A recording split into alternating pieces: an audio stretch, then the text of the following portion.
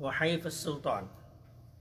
Talha ibn Musarrif narrates hadith. He says that he heard the Prophet sallallahu ta'ala alayhi wasallam saying that I am afraid of three things from my ummah, that they will be involved in it a lot, and that will be end of the time, and this is also the same time.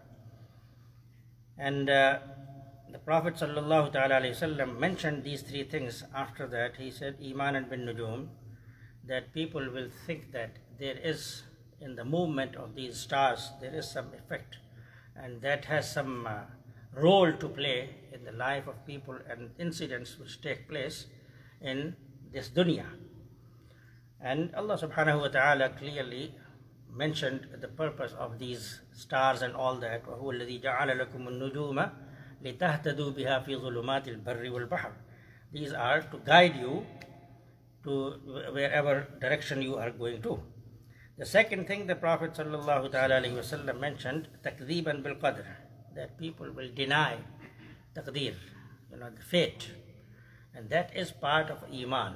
Without that your iman is not completed, and we know that. How is that iman? Amantu billahi wa malaikatihi wa kutubihi wa rusulihi wal yawmil akhiri wal qadri khayrihi wa sharri. Everything, good or bad, is from Allah subhanahu wa ta'ala, with the permission of Allah subhanahu wa ta'ala. So they will deny that also. And the third thing the Prophet sallallahu ta'ala alayhi wasallam said, kings and rulers will do zulm in abundance, oppression, and this is what is happening everywhere. You look at Muslim countries, it's even more than non-Muslim countries. All the rulers, there is nothing you can say, you can do, even to a certain extent that you are not even allowed to do your rituals of Islam. And,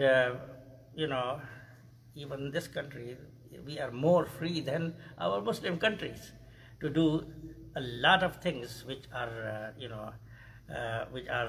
sunnah of the Prophet sallallahu ta'ala alayhi wasallam, and our rituals and our ibadat and all these things. So nobody says anything. These three things are mentioned in this hadith, and we need to make dua that Allah subhanahu wa ta'ala save all of us from all these three things. Jazakumullahu khair. Barakallahu feekum. Allah, Allah.